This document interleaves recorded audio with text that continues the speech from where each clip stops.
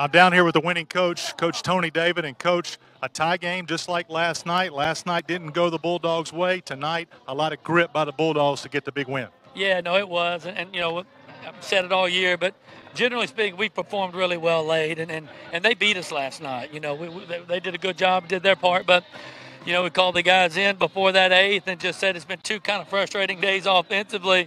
That one good half inning could leave us here with the series tied, and KD did a good job staying in there to get that hit by pitches. Hit by pitches usually score. Hit by pitches late in games almost always score. And it was a good job of execution after that. Ross was great on the mound. But our guys' mental toughness, I just don't think can be questioned. They were great again. Mo Hampton was absolutely fantastic today. You put him in center field. He really delivered. Yeah, his talent is unquestioned. He's got tools like crazy. You know, he spent 2 years not playing baseball much because of football and COVID.